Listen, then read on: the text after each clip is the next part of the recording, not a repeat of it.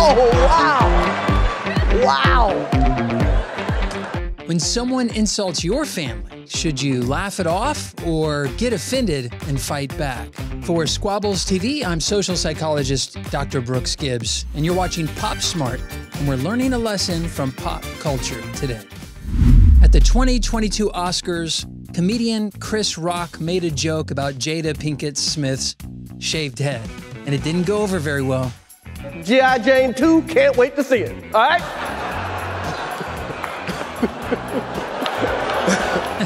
Funny stuff, right? Not really. At least Jada didn't think so. Why didn't Jada find that joke funny? Well, maybe it was because she was insecure about her hair loss. Y'all know I've been struggling with alopecia and... She was recently diagnosed with alopecia, an autoimmune disease that causes hair loss. And so it just showed up like that. Now this is gonna be a little bit more difficult for me to hide. She obviously was offended by the joke, and her husband, Will Smith, was in an ethical dilemma. Does he laugh off a joke about his wife, or does he take her offense and defend her honor? Will Smith decided to teach Chris Rock a lesson to never make fun of his wife again. Oh, wow. Wow. Will Smith just smacked out of me. It was a G.I. Jane joke. Keep my wife's name out your mouth. I'm going to, okay? Immediately, the internet exploded with opinions, many condemning Will Smith's actions. And I love the brother and I'm proud of him, but boy, was that a shameful act for him to commit tonight. To go up on stage and slap Chris Rock like that. Others, like Jaden Smith, Will's son, applauded his dad's behavior by tweeting out, "And that's how we do it." This teachable moment from pop culture begs the question, when somebody insults your family, how should you respond? For years, I've been teaching students how to take and make a joke about themselves and their family members without being offended. See, friends can take and make a joke about themselves. Some places in like urban communities, they're like, "Yo, mama's so fat, she sat on skills and popped out a rainbow." And they'll say, "Your daddy's so dumb, he died of starvation in a grocery store." People do this as a source of affection, not to try to hurt each other, but to have fun with each other. Here's something you have to know about humor. For humor to work, it has to be insulting.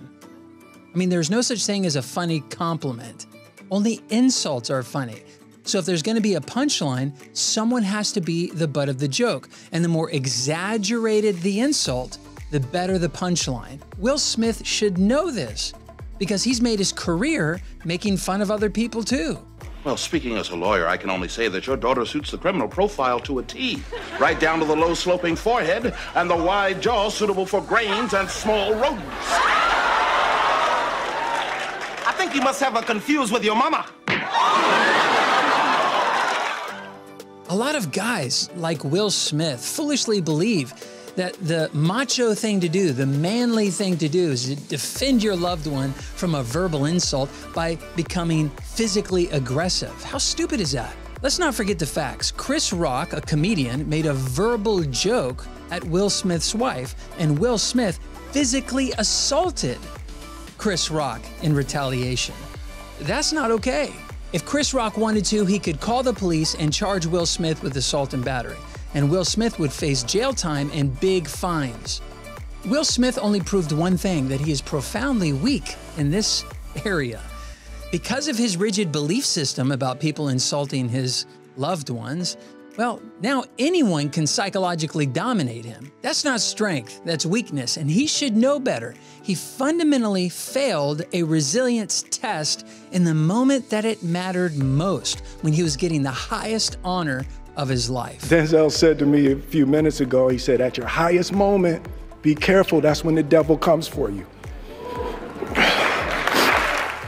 Do you know who the big winner is here? It's Chris Rock. Because even after being physically slapped by Will Smith, Chris Rock brushes it off. He turns the other cheek. He shows a virtue called meekness, which may look like weakness to some thugs, but the truth is, meekness is a virtue. It's strength under control, and it proves that you are emotionally resilient, something we all need to be. For Squabbles TV, I'm social psychologist Dr. Brooks Gibbs, helping you be pop smart.